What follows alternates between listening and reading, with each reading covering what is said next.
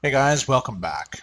So in this video we're going to go over integrated development environments, or IDEs as they're otherwise called. So there's a difference between a code editor and an IDE.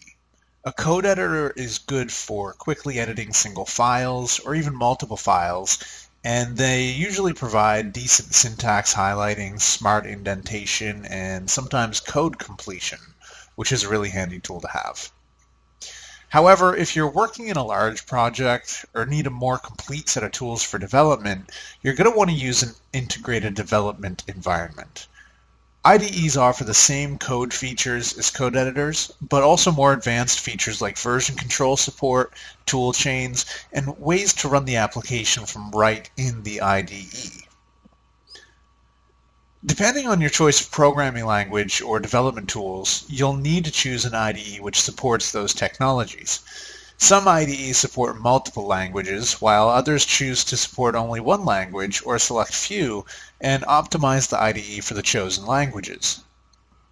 For instance, Eclipse is a widely used IDE, provides version control support, support for many different languages from C to C++ to PHP and Java.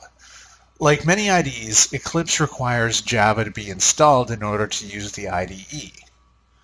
To install the Java runtime in Ubuntu, open up Terminal and type sudo apt-get install openjdk-8-jre.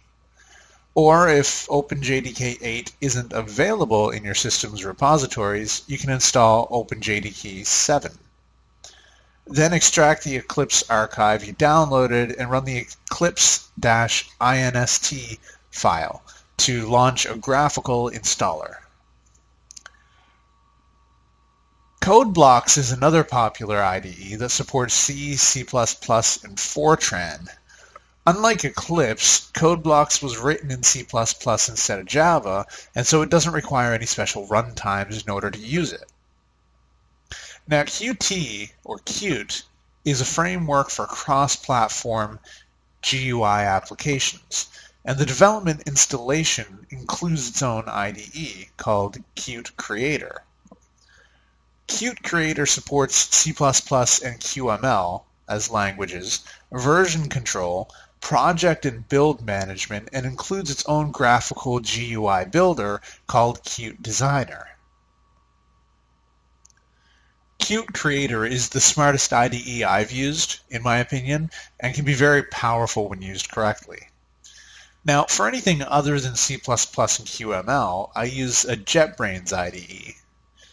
So JetBrains is a company that provides IDEs for a variety of languages. No matter which of their IDEs you install, they all operate essentially the same way, just for different technologies. They include great code completion and build management, as well as version control, a comprehensive settings component, plugin support, and when you write Python code, it even lets you know if you violate any of the PEP guidelines, which is the style guide for Python code to keep things clean and readable.